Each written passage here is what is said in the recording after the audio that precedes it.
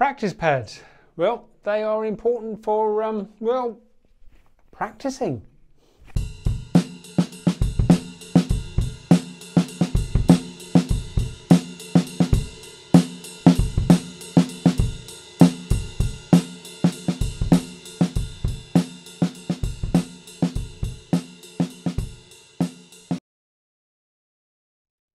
If you are just starting out on your journey of learning to play drums, or you're a parent of somebody who's learning to play drums and they've suddenly announced, "Mum, my teacher said I need to have a practice pad," the choice out there can be overwhelming, and some of them can be quite expensive. So this video is all about helping you choose a good first practice pad. I'm going to go through some of the more common types of practice pads that you find out there to help you make a decision when buying one for the first time. If you're an experienced drummer, you probably already know what you want from a practice pad. This video is aimed at those that are new to the whole thing and are looking at buying their first. I probably won't go into too much depth on particular brands and too many pros and cons and things like that. The idea of this is just a quick overview, some things that you can remember when looking, and just to give you an idea of what's out there. Okay, so why have a pad in the first place? Surely a cushion or a bucket or a tabletop would do. Well, cushions, there is absolutely no bounce with a cushion. There's no feel with a cushion, so it's not very good for stick control. Tabletops are fine. They can be noisy,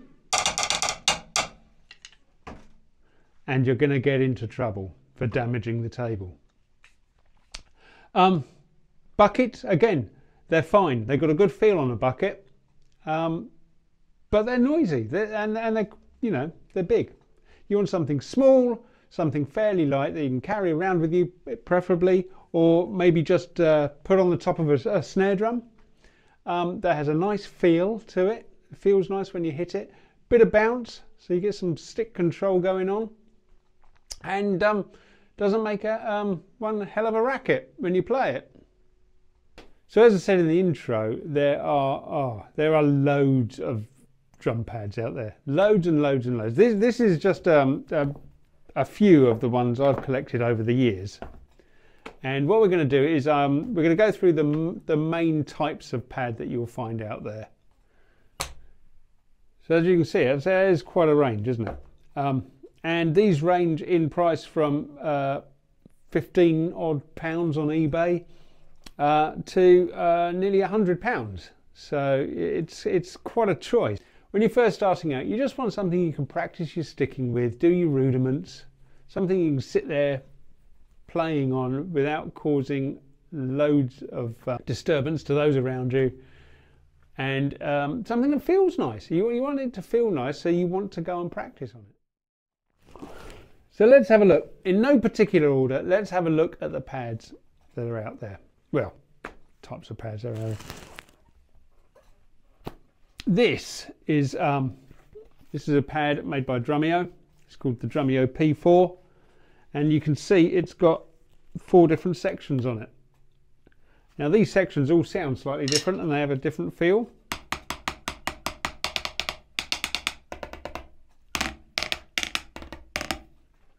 So you can see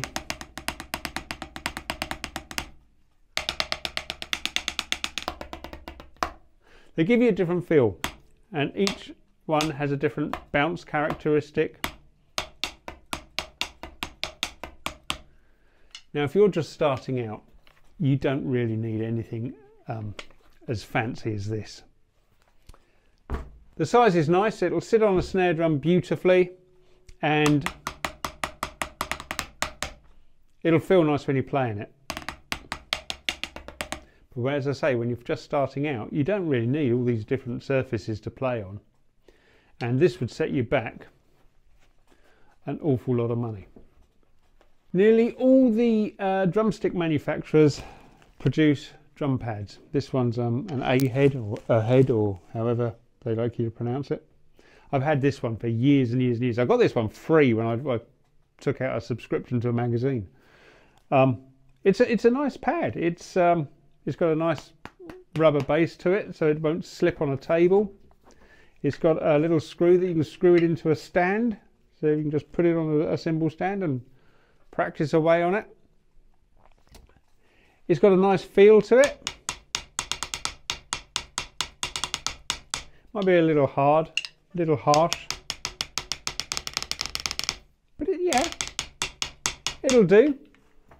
But usually, because it's got that on it, because it's a stick manufacturer, you're probably paying 30 odd quid for that, something like that. The other thing is, as I've had this a very long time, and it's been in my studio for quite a long time, and I don't know if you can see there, but the rubber has started to craze. It's all gone a bit brittle. But having said that, that's probably 15 years old. So this is a Bill Saunders pad. Now, these are lovely. These are really, really nice pads. They've got a beautiful feel to them. They're not too loud.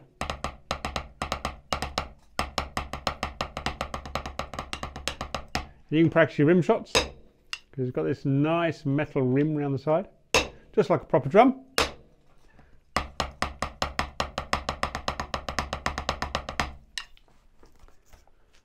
The one thing I would say about these, they've got a nice, they've got a soft back to them as well, so they don't really move very easily on a table, and they won't damage your table if you're practicing on your dining room table.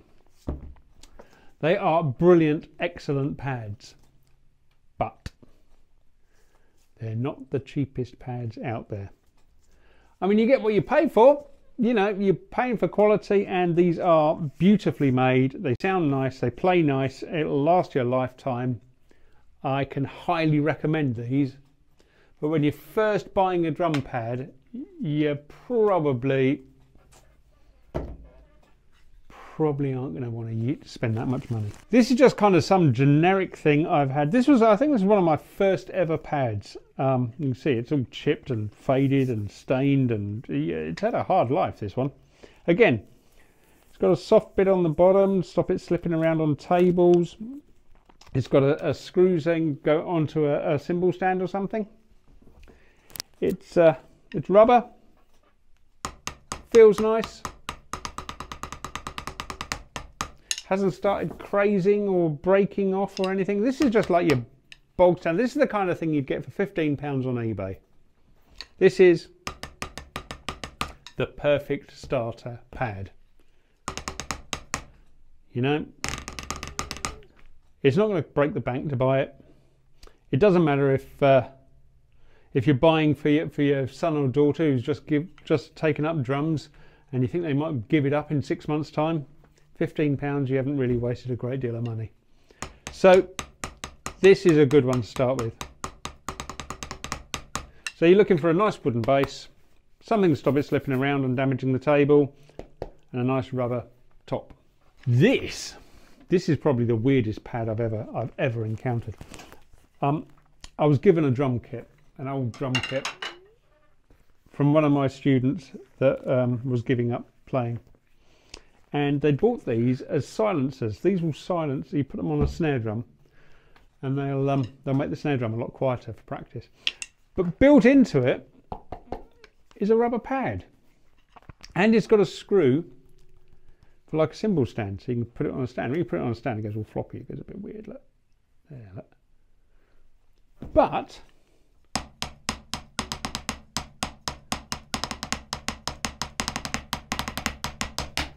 it's a lovely pad.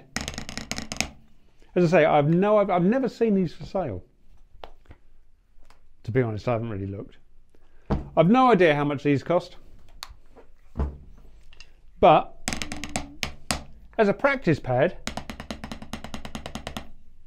it works a treat. It works an absolute treat. As I say, that came with a drum kit. Lastly, I had to go and make my own. I know. I'm not really a carpenter. I've got a block of wood. I bought some rubber from eBay. Bought a sheet of rubber. See, it's just, you know, centimetre, 1.5 centimetres thick rubber. It's quite hard though. There's quite a harsh feel to this one. Stuck it to the piece of wood, put some of that grippy stuff underneath it. It works.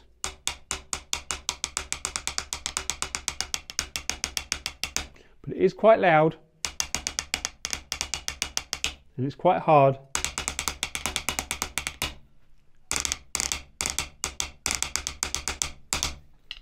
But you know, homemade. I had a go at making it. It seems to work okay.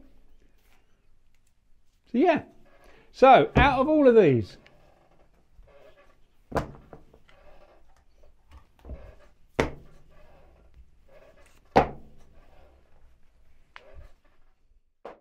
just starting out, this is going to be your first ever practice pad, or you might be buying a practice, you know, little Jimmy might have come home from school, oh, I'm learning to play drums, Mum, and they've told me I've got to buy a practice pad. You don't know where to start, do you? Squeaky chair. Really nice pad, really nice size, excellent pad, probably a bit expensive. Awesome pad, Bill Saunders, awesome pad. Really cannot recommend these enough. First pad, probably a bit much, but try them. They are worth it though. Excellent value for money. They will last you a lifetime and they are awesome.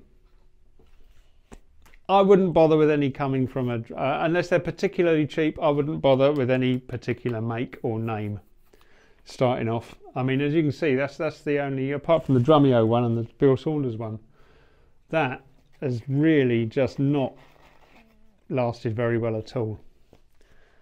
Good size though. It does feel nice. It feels nice to play.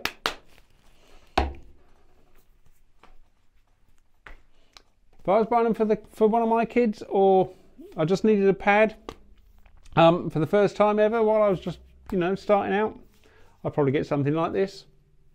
Look on eBay, about 15 odd quid I reckon.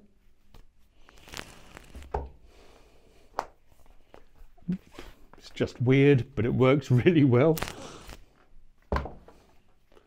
I wouldn't bother making it. By the time you bought the rubber and you bought the wood and you spent all that time cutting it and stuff like that, you'd probably buy one of those £15 ones from eBay.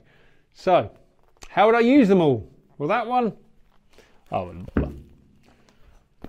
That one, if I was silencing the rest of my drum kit, I'd stick one of them on the snare.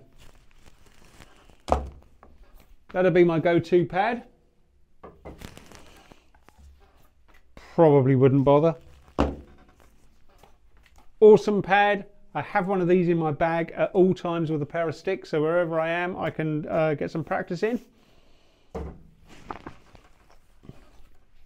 Really good pad. Often have it behind my drums, but it does cost a fair bit. So there you go.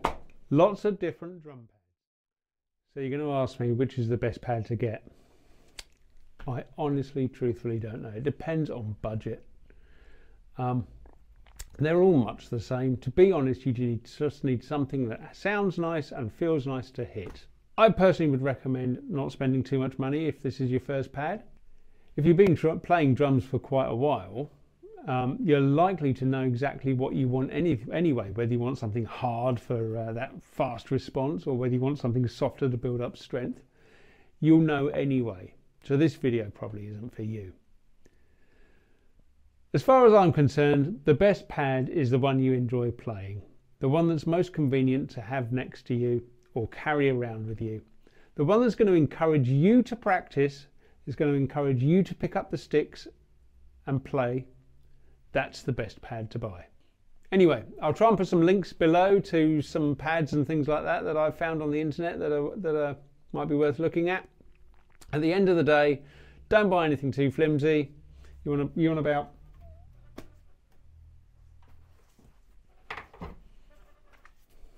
You want about that much rubber, preferably something soft on the bottom. That's all you need. I hope that's helped. I really do. I really do hope that's helped.